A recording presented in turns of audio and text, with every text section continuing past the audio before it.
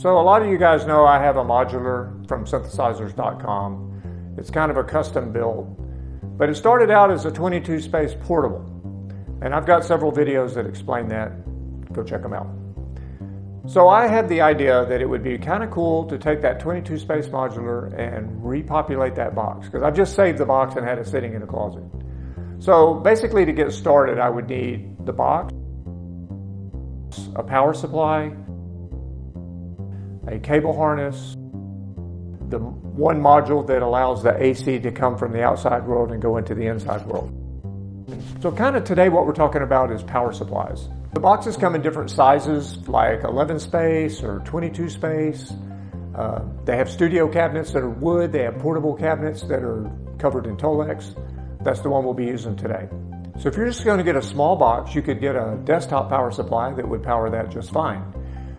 They have several of those. As you get into bigger boxes, you can get the internal power supplies. The power supply that we're using today could power a 66 space box or a pair of boxes. My box is 22 space, so it could literally power 3 of those. The beauty of all of this, of modular, is that you can build. You can start small, add on as time permits, as budget permits, or as need permits. Anyway, so what I want to do today is basically take the power supply I have mounted in the box and show you how that's done, hook up the cable harness, and put the module in that receives power from the outside world.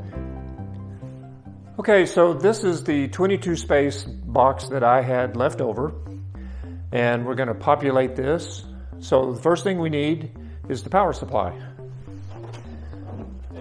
And as you know, we talked about the different kind of power supplies. I'm going to put an internal power supply in this box, so it looks like this. This power supply is capable of powering 66 modules, or 66 spaces.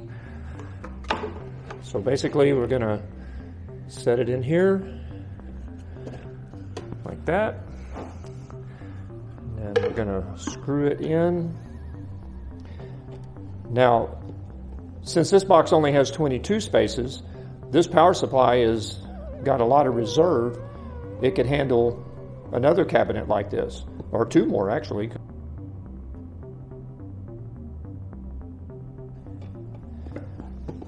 Well, how would that work if it's built into this one? I will show you.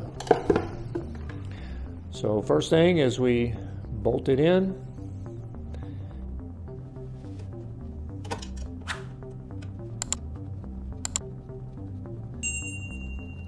Probably speed this up.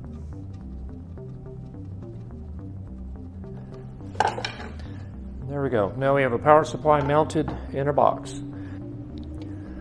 Okay, so now that we have our power supply mounted, we're going to add the cable harness. This goes between the power supply and all of our modules. So we're going to run this down here. They provide a strain relief zip tie, so we're going to put the cable harness in here.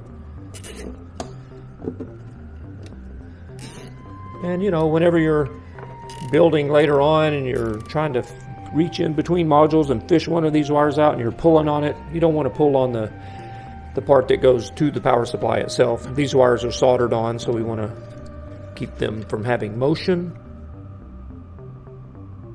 Okay, and we'll cut off this excess. Then the last thing will be the power module. So we're using the Q137, turn it like that, and AC goes in here, power switch. And so basically this is here, and we're going to connect that to power supply cable, like that. And then we're going to take one of these DC wires, and we're going to connect it to this little plug. Now what that does is there is a set of status lights up here at the top, plus 15, minus 15, and plus 5. And so whenever you power it on, these light up if the power supply is functioning correctly. That's always good to know that those are on. So this completes the power supply installation to this 22 space box.